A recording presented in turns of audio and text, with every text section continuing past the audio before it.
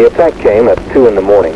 Most of the attacking North Vietnamese were inside the base perimeter before they were discovered 50 killed, and the destruction of Firebase 42. The attackers were an estimated company of North Vietnamese sappers, probably the most feared enemy soldiers in Vietnam.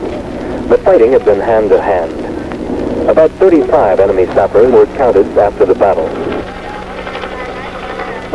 If the sappers' mission was to destroy this firebase, it was accomplished. Not one gun was left in firing condition. Bangalore torpedoes, bundles of TNT on a stick, had been shoved down the gun barrels.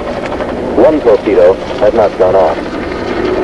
If the enemy mission had been to overrun and hold this firebase, as they have so many others, they failed.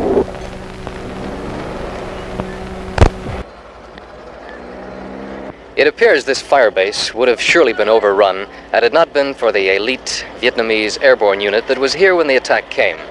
American advisors here in the Pleiku Kontum area believe the government forces have enough troops and equipment to hold back the North Vietnamese if only they have the will to fight off determined attacks like this one.